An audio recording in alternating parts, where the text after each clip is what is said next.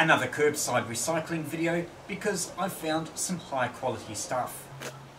Intended as a small bin, this could be a useful case for a homebrew project. The front panel could be here, you could just use a piece of circuit board material to form it, and it wouldn't be too hard to make a transceiver, receiver or some other device in this case. A Foxtel hub. Looks a bit like a computer modem, but we'll open it up later and have a look inside. A CD AM/FM radio, probably just the usual stuff, so we'll give this a miss, because there are some more specialised items that I'll spend a bit more time on. I've already taken the case out of this, but this is a telephone answering machine. Not too many devices, but there's a crystal and quite a few discrete components. The speaker and electric microphone are also worth salvaging. Another answering machine. A couple of computer modems. Here's a little transducer. Looks like a small speaker, so that could be handy for some projects. This was a board found in a box. I don't actually know what it is, but there's a beefy bridge rectifier and 3 relays. Not electronic, but this looks like a nice case, either to house a project or to store salvage components. This could well be an ice cube tray, but it could also form a small chassis for a homebrew project.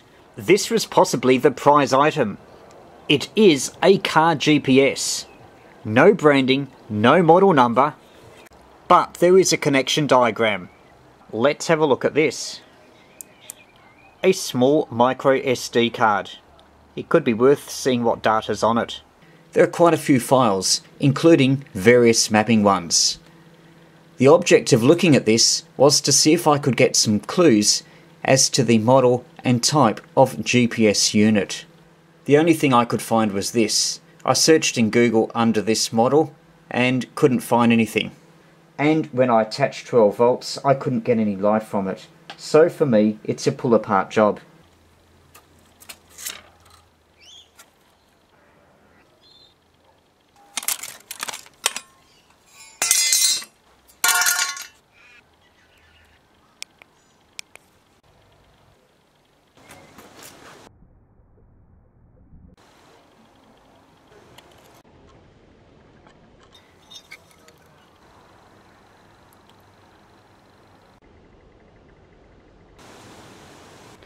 And this, no clues except for 4 sockets, and if you look carefully, there's some very short vertical elements. They probably go to microwave circuitry buried deep inside here.